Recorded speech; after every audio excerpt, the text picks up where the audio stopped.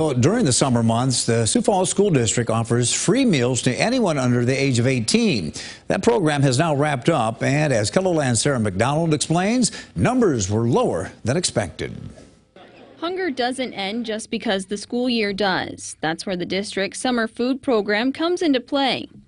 On average, the district served about 2,200 meals per day during the program, which was less than last year. And some of the reasoning behind that is we were offering summer academy for students 4 days a week last year, where this year it was only 3 days a week. So we knew that those counts would be down. Anderson says another reason she thinks numbers were lower is because meals had to be eaten on site, rather than families being able to take them home like in the year before. We kind of expected that. We were hoping that we could have served more because that's what we're here for. We always want to help serve our kids.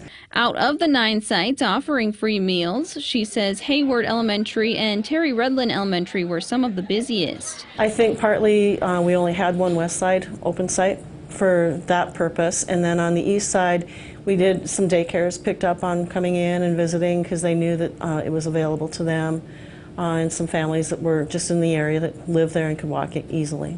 Now that the summer program has wrapped up, families are encouraged to sign up for free and reduced meals ahead of the upcoming school year. It's going to save you money out of your pocketbook.